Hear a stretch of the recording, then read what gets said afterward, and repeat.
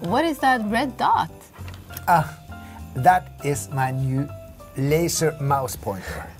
Okay, cool, I guess. But where did you get that from?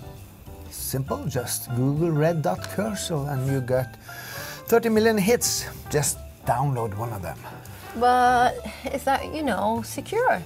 Secure, it's just a mouse pointer. Geez, lighten up. Well, there are not really any differences between downloading a mouse pointer and any other program you do not know. From where did you download it? Look, I don't remember the URL, okay? I mean, listen, what's it to you? What's that pop-up? A vulnerability scan has detected a malicious program on your PC. Please see the IT manager. No, that can't be, can. Well, say hello to the IT manager and another round of awareness program.